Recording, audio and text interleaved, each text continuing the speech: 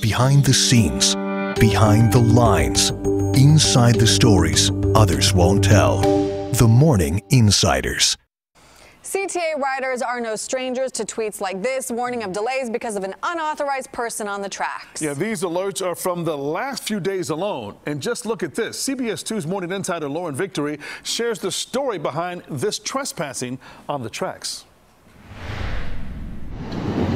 Sometimes it's an accident. One on the tracks bleeding pretty bad. Why don't you send an ambulance? On August 22nd, a man slipped onto the rails at the Wilson Red Line station after he was beat up by two people.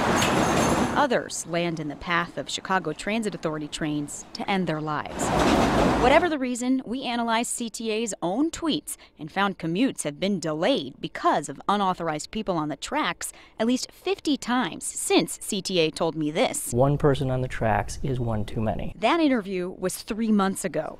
Just last week, a CBS 2 viewer snapped this. A young man and woman in the train's path steps from the deadly electrified third rail. The witness from the Thorndale Red Line asked to remain anonymous. He had to go back into his booth. As she described the panicked experience running to alert the station attendant. Being able to hear the train go over and thinking like, well, I hope that somebody got her off, because if not, you know, something bad just really happened.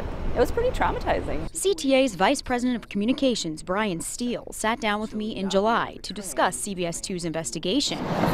We'd found that people wound up on CTA's tracks almost 600 times in 2 years.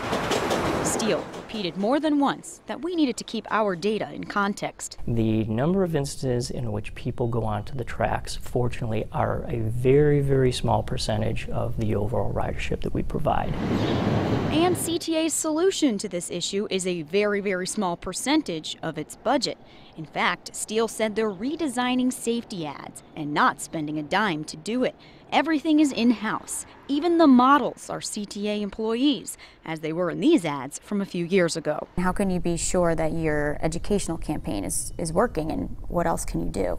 Well, I think we know that it's working because we still see dialogue via our customer feedback channels that people have seen the ads and understand the ads. These two people must have not understood.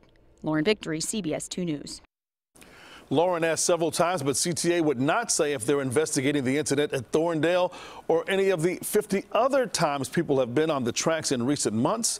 CTA also ignored our request for update changes they said they'd make over the summer. That part of the story coming up tonight at 10. Yasmin.